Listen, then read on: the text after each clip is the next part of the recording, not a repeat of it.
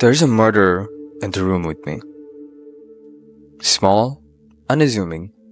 You wouldn't know it from the look, but I'm certain that at least 11 lives have been cut short by this killer. For 14 years, I've kept this secret. 14 years, I haven't told a soul. Because I knew that if I did, more would die. The Anderson home sat atop a small hill on a 1-acre lot just outside of the town. While by no means a mansion, it was a well-kept, respectable residence with a flower garden that won several local awards. As the name suggests, in the mid-80s, it was inhabited by the Anderson family. Father, Tim, worked in sales and had inherited the house from his parents. Mother, Dennis, worked in real estate, and daughters Kate and Julia, aged 17 and 15 respectively, attended the public high school. Julia was athletic and tall amongst her peers. Playing several sports, including soccer and softball, she had a large group of friends and was considered quite popular in her class. Tim coached some of her teams, and Denise was always to be found in the stands, loudly cheering. Kate was precisely the opposite of her sister. She never once set foot on a basketball court or attempted running track. Instead, she dressed in mostly black and snuck cigarettes behind the gymnasium at recess. Still, though she was not as widely well-liked as Julia, she did have a small, close-knit group of friends that bonded over one thing in particular: studying the occult. Tim and Denise were fairly active in their church, and it said, were none too pleased with their older daughter's interest in unholy topics. They dragged her to service every Sunday and forced her into Bible study. But it seemed to have the opposite effect they intended. Kate only became more fascinated with the other side of the coin. Kate and her friends studied Latin and were frequently known to speak to each other in it. They passed notes in class that only they could translate, and hissed insults at other students that only they understood. After complaints from several parents that the children were worried that the satanic kids were putting spells on them, the school warned Kate and company that they'd be suspended if they continued with their demonic nonsense. But the warning wasn't enough. During a free period, a janitor caught them conducting a ritual in a dark, empty classroom, complete with candles and a pentagram drawn on the blackboard. And they were all suspended for a week. That was the last straw for the Anderson parents. They put Kate on lockdown. She was grounded indefinitely and was to have no contact with her friends, only being allowed to leave her room to use the restroom or for meals with the family. And then, on the second day of the suspension, Tim and Denise awoke to a nightmare. Kate hung herself. She was found dangling in her closet when her mother entered to rouse her for her breakfast. A noose made from a rope that no one recognized wrapped around her neck. The Anderson were crushed. Yes, she had been a problematic child, but they'd still love her deeply. Tim and Denise had been hoping that the suspension would be good for her, that some time away from her friends would maybe help her turn around. Now she was gone, and they didn't understand why. She left no note or explanation. She hadn't been known to be depressed, and when questioned, her friends all said that she never talked of harming herself. They were all as shocked as her parents were, and were just as devastated by her loss. Worst impacted, though, was Julia. While it may have been obvious to an outside observer, Julia had been very close with her sister, and she looked up to her in many ways. Julia admired that Kate didn't care what anyone else thought of her, and that she was truly comfortable with who she was, something that Julia often struggled with. In the days immediately afterwards, Julia sobbed nearly constantly. Everyone did what they could to console her, yet it was largely to no avail, and they mostly thought it best to just let her grieve, knowing that the passage of time would be the only thing that could start the healing. However, at some point shortly after Kate's death, Julia's behavior changed. She still sobbed. That part remained the same, but it's sad that it wasn't sadness they saw on her face anymore. It was fear. Julia became paranoid. Her eyes darted wildly around any room that she was in, and she jumped whenever anyone spoke to her. Friends tried to ask her what she was so afraid of, but she refused to tell them, stating only that they should leave her alone. Worried, they wondered if she might be in some sort of danger, if maybe there was more to Kate's suicide than the Andersons were saying, and those fears were seemingly confirmed when the unthinkable happened. Julia was found hanging in her bedroom too. Where the rest of the town had been initially nothing but supporting of Tim and Denise, now they were suspicious. Kate's death had been a tragedy, no doubt, but she had also been somewhat of a pariah. It wasn't surprising to many that the girl dressed in black and hung out with the creepy crowd had been troubled enough to tie her own noose. But Julia? Julia had been so full of life, so energetic, such a beacon of positivity to her teammates and peers. No one believed that she would have done that to herself. So an investigation into the girl's untimely demises were conducted. Forensics were investigated. Tim and Denise were both questioned at length. But there were no evidence that they'd done anything wrong, and neither of them confessed or to any wrongdoing. In fact, neither of them spoke much at all after Julia's passing, or ever went back to church, or ever went back to work. With nothing to say otherwise, Kate and Julia's deaths were both officially ruled as suicides. And then the Andersons were left to return to their home, to their empty nest, one that had once held so much promise. It was thought it was only a matter of time before one or both of them might be found dangling from a rope themselves, but instead, a month or so after Julia died, a moving truck showed up at the Anderson home. Neighbors saw boxes quickly being loaded, and then without a word to anyone in the town, they just drove away, leaving many of the larger items behind. The house was already paid off and was never put up on the market. Someone continued to pay the property taxes every year, so the locals wondered if one day Tim and Dennis might move back in. But they never did. Their home remained vacant from then on. Often it was pondered why they didn't sell it, but the assumption was that even though they couldn't bear to ever return, they also couldn't bear to lose the place where their daughters had lived their entire short lives. So, year after year, it loomed over the residents below, slowly being reclaimed by nature, a decaying reminder of the two young women taken far too early. That's at least how the events are relayed as a local legend.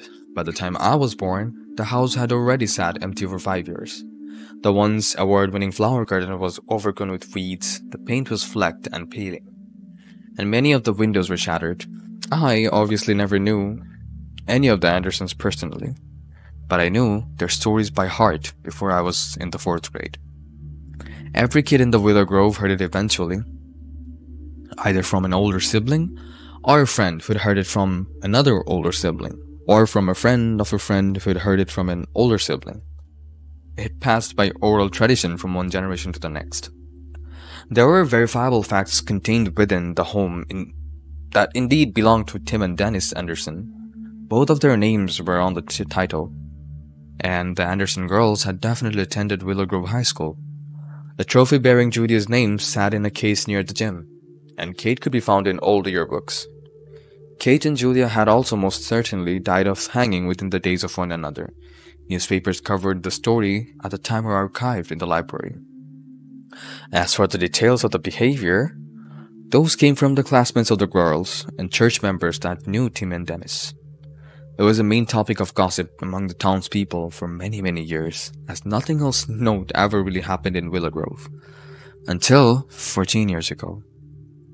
Given the fact that two unbelievably tragic deaths occurred within its walls, the Anderson home was purported to be deeply haunted. Throughout my childhood, I heard many different versions of way one could have encountered there. If you look into the middle window on the 2nd floor during a thunderstorm, you will see a girl hanging when there's a flash of lightning. If you sneak into the house after midnight, you can hear Julia crying in her room. And if you're in Kate's bedroom at 3 a.m., the time when they suspect she hung herself, you'll feel as if someone is tightening around your neck and you'll struggle to breathe. In time, it became a rite of passage for every teen in town to spend a few hours after dark in the house at some point during their high school career. They always returned with thrilling tales of having been chased through the hallways by angry spirits, or being hauled up by air into their throats. Most of it was surely pure fabrication, but still, to the students of WGHS, having done your hanging night was considered just as important as qualification for graduation as passing all your final exams. So it was on the evening of February 10, 2010, I entered the Anderson home with two of my best friends, Freddie and James. James Wheeler and I have been inseparable since kindergarten, a pairing based on nothing more than both thinking that Velociraptors was the coolest dinosaur. It was enough to bond us for life. He was a skinny boy of 18 with dark brown hair and matching eyes, taller than me but shorter than Freddie. Freddie King had joined our party of two during our freshman year at WGHS. He transferred in from another school when his dad moved into town for some consulting work and quickly inserted himself into our lives. Far more outgoing than either James or I, he had boisterously introduced himself by saying that he'd heard that you two like video games and then said, "We're going to be friends." 18 years old in 2010 as well. He had the build to play football but never went out for the team. Instead, most nights the three of us all felt a certain call to duty and spent our hours dominating our enemies together online. And unlike James or I, Freddie was also what one would have considered classically good-looking. His blonde hair and blue eyes attracted the attention of several girls in our class, and his perfect teeth had never needed braces. Because of this, Freddie had to occasionally miss our evening gaming sessions when he was out on dates. And after one such night, he caught up with us the next day at school looking exasperated. "Guys, you know how I've been seeing Heather, right?" he asked. I smirked. Of course we knew about him and Heather. Half the school was talking about how the head cheerleader was dating that hot nerd. Yeah, dude, we're part of everybody. So we made that very exclusive list of people who know. James snarked at him. I laughed, and Freddie looked a little embarrassed when he replied, "Shut up, assholes. Look, I need to talk to you guys about something." His expression was very serious. I couldn't help but give a sarcastic response. "She gave you herpes?" "No." He tried to look angry, but I could see that smile on his face as he threw a light jab at my shoulder. Alright. What's up with you and Heather?" James diffused the situation. Okay, so last night we were hanging out at her place, and she wanted to watch a scary movie. I guess she likes horror. So she asked which was my favorite, and I told her that I didn't have one because I don't really believe in ghosts or anything and prefer comedies. Well, she was a little put off by that. James and I both rolled our eyes at how stupid he'd been. Yeah, I know I fucked up. I should have just said I loved horror and named like literally any movie I know in the genre. But anyway, she asked if I really didn't believe, or if I was just a big scaredy cat because she can't be dating a pussy. And I told her that I wasn't scared of that stuff. I just never had any paranormal experiences and didn't think monsters were real. I cut him off. Dude, you gonna get to that point anytime soon? We'll be in college before you finish this story. Okay, fine. Long story short, she wants me to do the hanging night to prove that I'm not a little bitch. For someone that claimed to not believe in ghosts, I couldn't help but notice the touch of anxiety in his eyes as he said it. Seriously? James chortled. I thought we agreed a long time ago that was a dumb tradition. Yeah, man, I had it. Plus, I mean, yeah, I know, like everyone does it, but two girls died there, it's super fucking sad. I always thought the whole thing was kinda, I don't know, respectful? I guess. Freddie sighed. Okay, valid points, and agreed it's stupid. But have you seen Heather? She told me that if I do it and bring back some proof, I'll be rewarded. His expression went vacant, no doubt envisioning Heather's prize for his bravery. Dude, come on, there's gotta be easier ways for you to get laid. I was beginning to understand that Freddie was not asking for opinion. He had already made up his mind. And James appeared to have made the same connection as he said next. You're doing this with or without us, aren't you? Freddie gave us the same look that he had when he told us that he was going to be our friends for years in the earlier. No, I'm not going to do it without you because you're both coming, and you know what I'd do for either of you. Neither James or I could argue with this point. If either of us had the slightest chance with the girl, Freddie would have done anything to make it happen for us. So, when are we doing this? James asked. Tonight. On the night of 10th, Freddie told his parents that he was going to James's house to study. And James told his that he was going to mine, and I told mine that I was going to Freddie's. All of us said that we'd be back to our homes by 10 p.m., as it was a school night, and then set off to Anderson's around 7. It had rained earlier, and the sky remained overcast. As the sun had set shortly after 6, we knew we would be soon in total darkness, and used flashlights that Freddie had snuck from his garage. From his garage, to guide our way. There was a well-worn path through the woods to the backyard of the Anderson home. Over 20 years' worth of miscreants looking for a thrill had beaten a trail through the bush, and it continued through the overgrown yard leading directly to the back door. For a time, the police had kept an eye on the place and arrested trespassers, but there were just too many to corral. They would have needed to hire an officer full-time to watch the house at night, and there simply wasn't funding for it. And with the indication that the Andersons would ever return, nor seeming to care for any of the possessions they had left behind, eventually the entire town made a silent agreement to let the local teens go on the little ghost hunts without impedance. As we approached the home, we listened to see if any of the others had decided that tonight would be their hanging night as well, but heard no sounds coming through the broken windows, so we continued on. We knew from the other stories that the back doors was always unlocked, and Freddie, being in the lead, was the one to open and enter first.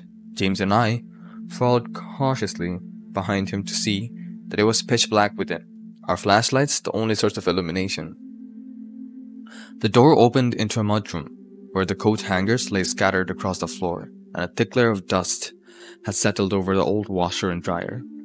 Scuff marks on the floor indicated that this area was well trafficked, but this lessened where the tile transitioned to the hardwood of the hallway ahead. And I wondered if this was as far as many people made it into the home, too afraid to continue deeper. Freddie was, however, determined that he'd prove his manhood to Heather by going for the full experience, which meant that we were going to need to spend at least 2 full hours in the house, and that we'd need to enter both Julia and Kate's rooms. So we navigated further inside, stepping into the hallway that branched off into the kitchen, dining room, and living room. Shining my light along the walls as I went, I noticed initials and dates had been etched into them. It seemed many that had passed the bedroom wanted to leave a mark proving that they'd done so. Now at this point, I'll mention that I was terrified the minute we walked through the door. I would never have admitted it to either of them, but I would most definitely believed in ghosts that time. And I most definitely felt uncomfortable invading somewhere that had played host to such horrific events. The only things that kept me moving forward were the fact that I was with my 2 best friends, who even if they were scared themselves, were both doing their best impression of nonchalance, and that hundreds of others had done the same thing, and no one had died in the house since Julia.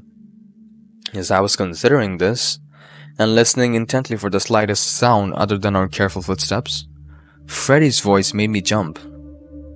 "Think we should carve our names in the wall?" he whispered. "No, I don't want a record that we were in here in case Andersons ever come back. The reason I gave aloud was different than the reason in my head. I really didn't want to potentially upset Julia and Kate by defiling their house." "Yeah, good point. Well, might as well take a look around if we're gonna be here for a while," he spoke uneasily. And I was somewhat relieved to hear a hint of wavering in his words. At least I knew I wasn't the only one that was feeling anxious. James and I started in the kitchen, while Freddie made his way through the living and dining rooms.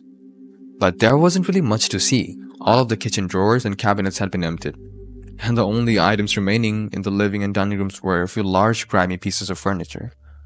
There were lighter spots on the tattered wallpaper, and where it was obvious that the family photos or artwork had once hung, that the curtains on the windows were moth-bitten.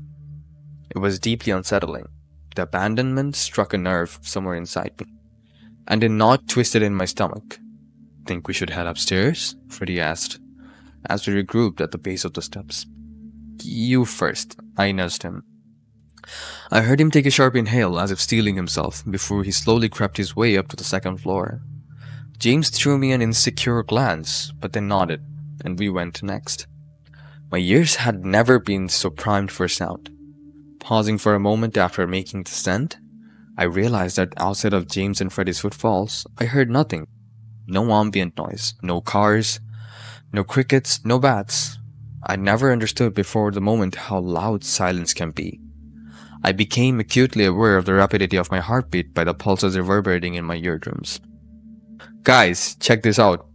Freddy's light shone from the inside of the first door, on the right of the upper hallway, and James and I went through to meet him. Based on the local lore, we had undoubtedly entered Kate's bedroom. The walls were painted black, and on them several pentagrams had been sprayed, painted, or etched in. There were other odd symbols here and there as well, that I didn't recognize, but I got the feeling that Kate hadn't likely done any of it herself. As with the lower floor, the furniture had been left behind, but everything else had been removed. There was nothing on the desk or on the bedside tables. Nothing inside the dresser drawers. The entire space gave an air of emptiness. I didn't like being inside the room.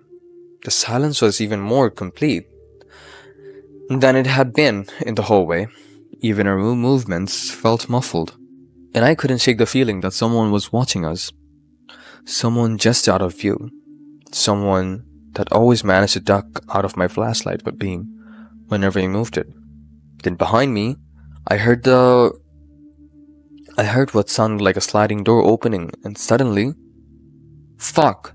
Freddy yelled, and I felt his weight shake the floor. I whipped around and shined my light to see that he was on his back, having tripped over his own feet, and when he'd stumbled away from the closet he'd just opened. I saw what made him jump. Hanging from the clothes rack inside the closet was a noose. My stomach dropped at once. Were we about to see the phantom of Kate? I wondered. But then James walked forward boldly and touched it. Nothing happened. It's a prank, he reasoned. Just a prank. I bet some asshole hung this up in here to scare the shit out of the people. I let out the breath I'd been holding and heard Freddy do the same. He slowly got back to his feet and picked up his flashlight. Let's get out of here, he said. I could see that he was now thoroughly shaken. Like leave the house? I asked hopefully. No, just out of this room. I don't like it in here. He walked back out of the hallway, and I heard him traipsing in the opposite direction from the stairs. James and I hung back, still trying to calm down, and I checked my phone. It was nearly 8 p.m. We hadn't even been inside for 30 minutes yet. It'll be over soon, I told myself. Nothing's really happened yet, it's just a house. I had just managed to decrease my heart rate slightly when, from the direction Freddy had gone, I heard a loud thud, and something dropped to the bed.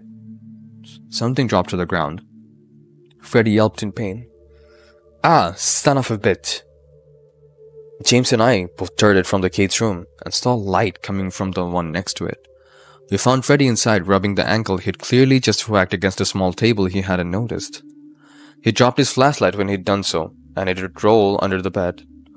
While Freddy continued to spout expletives, I quickly scanned the room and realized that it was likely Julia's. The walls were painted what had once been a very vibrant pink, but it had a different quality to it rather than the rest of the house. Quality of youth and life. I couldn't explain it, but it made it all the more eerie.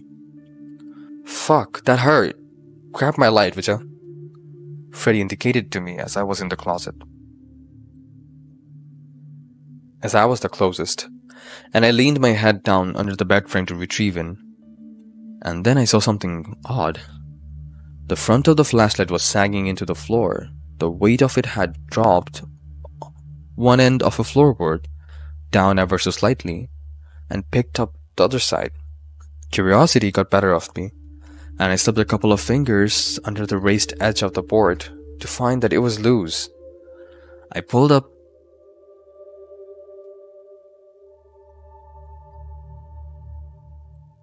I pulled it up to reveal a small cavity that looked like it was hiding several items. Guys, I think I might have found something, I told others.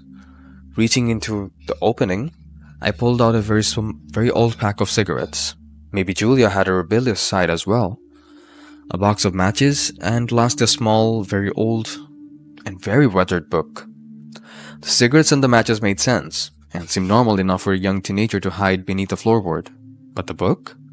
There was something strange about the book. The instant I touched it, I felt nauseated, and my natural instinct was to throw it away as far as I could. I passed the items back to James and Freddie as I removed them from the hole. Feeling better, the instant Freddie took the book from me. The fuck is this? Freddie considered its black leather cover as I handed it to him, his flashlight to inspect it closer. He flipped it to open the first page and found sandwiched inside a folded sheet of notebook paper. Placing the book down on the bedside table, he unfolded the sheet and read the first line. Holy shit. I heard his breaths coming down more quickly. Well? I inquired. What does it say? Freddie recited it aloud to us. Mom and Dad, don't read this journal. You will die. Kate showed to me the day before they caught her and her friends performing that ritual. She'd bought it at a pawn shop because the owner said it was cursed, and she was planning to show it to her friends, but I guess she never got a chance before she was suspended. I found it hidden beneath some clothes in her dresser the day after she died. I'm sorry I never told you. I was looking for answers. I wanted an explanation. Well, I found one. I read this thinking that maybe she'd used to write her final note, but I was wrong. She hadn't written it, but someone else had. Someone else had a very long time ago. And I think he killed her. It's too late for me. I've been hearing things at night. He's getting closer. I've tried to get rid of it several times already. Tried burning it, burying it, throwing it outside the bus window, but it just keeps coming back. I don't think I can stop him. I'm so sorry that I didn't tell you, but I was afraid that if I did, you'd read it. Just to try and prove me wrong. I'm hiding this in hopes that you never find it. But if you should, please just believe me and never read this journal. I don't want him to take you too. We didn't kill ourselves. He did. I love you. And Kate loved you too. Julia. Fuck me.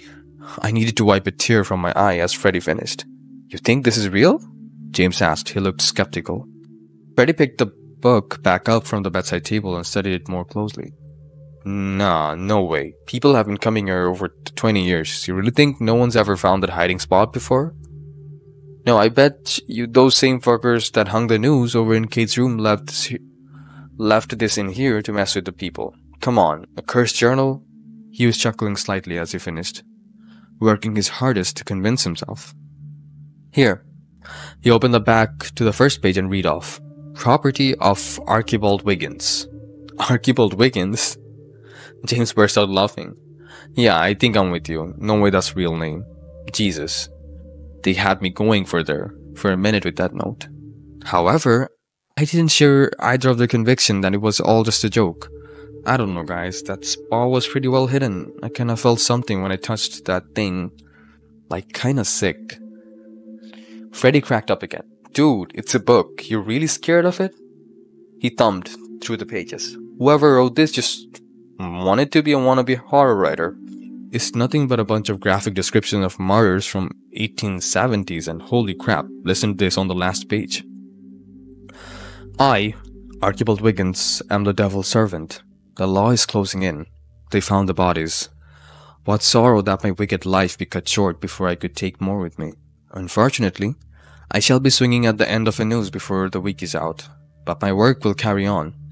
7 have already met their fate at my hands, and true, I will soon be removed from my earthly body. I will never stop, for upon these words I place a curse. Whomever shall read them will share my fate. Venia Matti. Bullshit. James grabbed the journal from Freddie's hands and he read the page himself.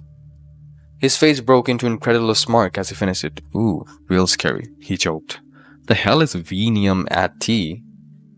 That Latin? He tried to hand the journal to me. Eric, check this out. But I refused. I didn't care that they were going to make fun of me, but there was something wrong with it. Something malignant. I didn't want to touch it ever again. Keep that thing away from me, I said forcefully. Alright, dude, whatever. James tried to laugh off my cowardice, but I caught the slightest hint of apprehension on his face as he handed it back to Freddy. I wondered if he felt the same sort of darkness that I had felt when I was holding the journal. I was now somewhat regretting his choice to read it. I gotta show this to Heather. I was just gonna have one of you take a picture of me herein as a proof, but this is way better. Come on, I won't make you guys stay the full 2 hours now that we've got this. We're not gonna see ghosts anyways, unless Archibald shows up. Freddy made fake ghost noises taunting me, while he folded up Julia's note and stuck it back inside the journal. He and James started towards the door, cackling about Archibald coming to get us, when suddenly they both froze. Did you hear that? James was on high alert. Hear what? I replied. There was still oppressively quiet around me. The whistling?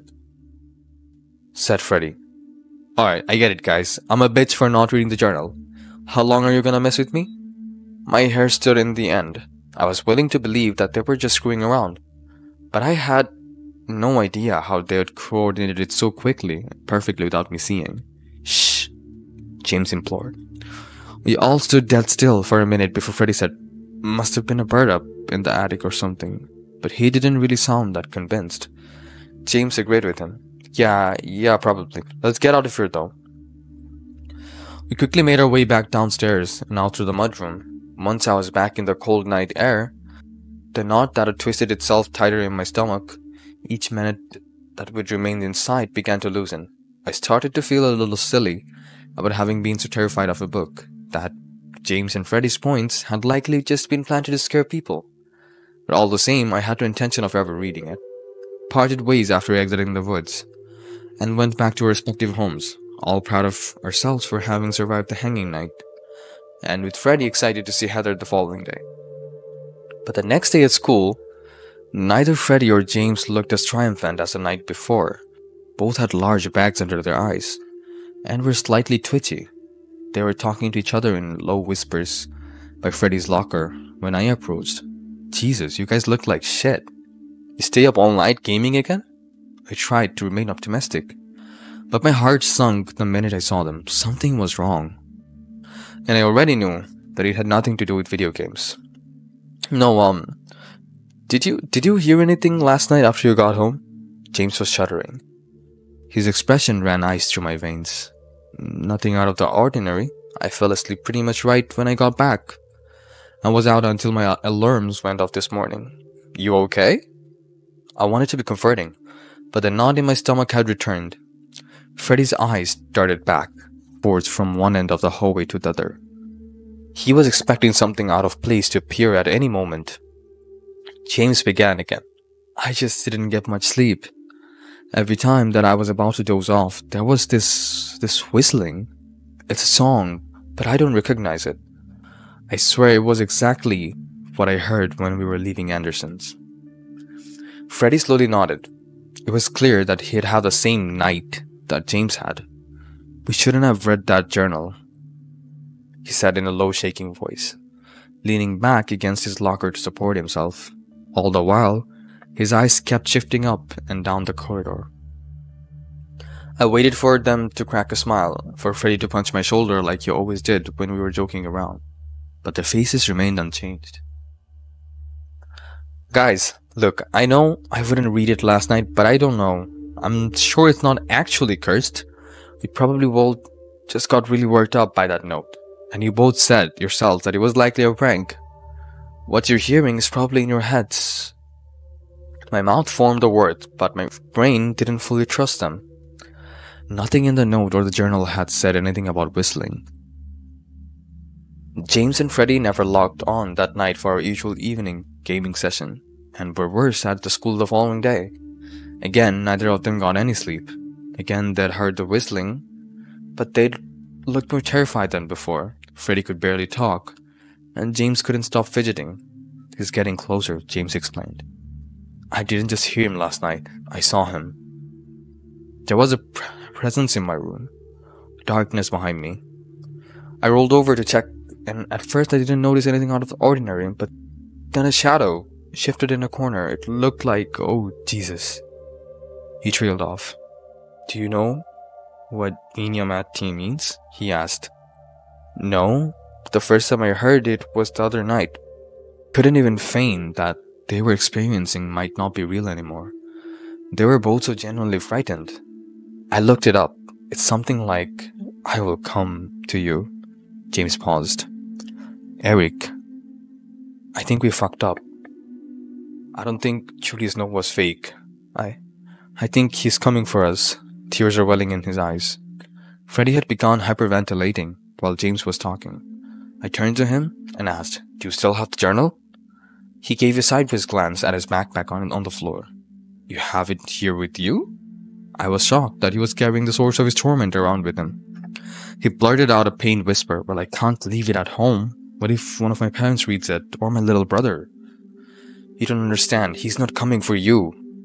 I even broke up with Heather because I don't want her with 10 feet with this thing. Thank God I didn't go see her on my way home from the Andersons." He put his face down into his hands. "Okay, well, we'll get rid of it or destroy it, burn it or something." Even as I said it, I remember Julia's words. "Don't you think I've tried?" "You heard what Julia wrote too." "Yet, I tried anyway, but she was right. Burning it, tearing it up, throwing it in a lake, burying it, it always comes back." Now I understand why Freddy's eyes were constantly searching. James was looking defeated, but I wasn't ready to give up. "Maybe we can take it to Father Mackey? Maybe he can do a ceremony on it or something? Break the attachment that it has to Archibald? He knows our families. What if he doesn't believe us? What if he tells our parents that they take the journal and read it?" James was right. All of our families attended the same church. And I don't know how much time we have either. He was so close last night. My mind was reeling, trying to think of something that we could do. Fuck. Okay. Tonight you guys can stay at my house. My parents are going to play in the city, and won't be back until morning. I'll look up some stuff on how to cleanse cursed objects, and we'll deal with this thing ourselves. We'll camp out in the backyard like we used to. There's no trees, and it's a couple 100 yards from the woods. Nothing to hang from. I'll stay up all night with you guys, and we'll get rid of him somehow." We were foolish boys. That night, I pitched a tent in the backyard and printed off every invocation, chant, ceremony, or ritual that I could find that said it could help us destroy the journal. Many of them involved holy water, Bibles, rosaries, and various holy objects. Luckily, between the three of us, we were able to gather up all the materials we'd need to conduct the blessings by taking items our religious parents had stored around our houses. James and Freddy arrived around 6 p.m., and as we were making our way to backyard, James pulled me aside, telling Freddy to continue to the tent and starting to set up. "Look, I appreciate what you're trying to do, but I'm not sure this is going to work." I tried to reassure him.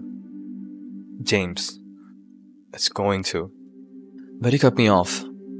"Just listen to me for a minute. We can feel him, and he's near. We can't explain it. We know that he'll reach us tonight. If this doesn't work, and it comes for us, you can never tell our families the truth. Do you understand?" Freddy and I have agreed and have written notes explaining that we've been depressed for a long time and planned to do it together. That you had no idea. He stopped for a moment, and I could tell this speech was rehearsed, that he was doing his best to hold it together. He was convulsing. Collecting himself, he continued. "We can't risk anyone ever reading that thing again. If we die, you will have to hold on to it. Keep it away from everyone, forever. Please. Eric, swear that you'll do this." "James, I swear." Okay, I swear." "Thank you." He looked the slightest bit relieved. We made our way outside to join Freddy. Inside the tent by candlelight, we began shortly after dark, throwing everything we had at it. dousing it in holy water, holding rosaries, chanting Bible verses. James and Freddy were desperate in their fervent attempts to kill the thing that had been stalking them for days, and for a time, we thought it might be working. Neither of them heard the whistling, and the presence that feel seemed to moving further away. I even saw Freddy crack a smile for the first time in 2 days. But then, sometime after midnight, they both froze again, just like they had on our hanging night. No, Freddy whimpered. Both of their heads swung around and fixated on the wall of the back of the tent. Then they followed something moving around us towards the entrance. Oh God, no. My heart was in my throat. I wanted to reach out and hold on to them, but I was suddenly overcome with exhaustion. Blackness pressed in on my vision and I collapsed to the ground. The last thing I heard was the zipper opening and the screams of my best friends before I passed out. The tent was empty when I awoke in the dawn sunlight on the 13th. But I didn't need to go far to find out my missing friends. When I poked out my head outside, I saw James and Freddy swinging in the early morning breeze. 2 trees side by side, right at the edge of the woods that we thought were too far away. I kept my promise to James and never told his or Freddy's family the truth. The notes they had written were convincing, and both their deaths were designated as suicides. And 2, I have held on to the journal ever since. It sits in a safe in my bedroom. While I've never read it, Archibald's curse have been burned in my memory ever since that night at the Anderson house. Over the years, I've considered different ways to getting rid of it, but all of them come with an inherent risk of someone reading it. If it was successful, and I don't want to give Archibald satisfaction of taking another life. For a while, I tried to research him, to see maybe if I could find his remains and destroy those, wondering if that maybe break his curse. But I can't find anything about a murderous Archibald Wiggins from the 1870s. They didn't keep the best records back then. So the simplest solution, I thought, was that the journal would just stay with me. I wrapped it in a plastic a long time ago because I have a theory that it stays with whoever touched the cover last. It's why it's never left me, and why it never left the Anderson home until Freddy took it. My will stipulates that I be buried with it. I'd hoped that would be enough to put an end to it all. But I think he's getting annoyed with having been hidden for so long, contained by a life that he can't take. He might need to try something different soon. Because recently at night, I swear I've heard a muted whistling.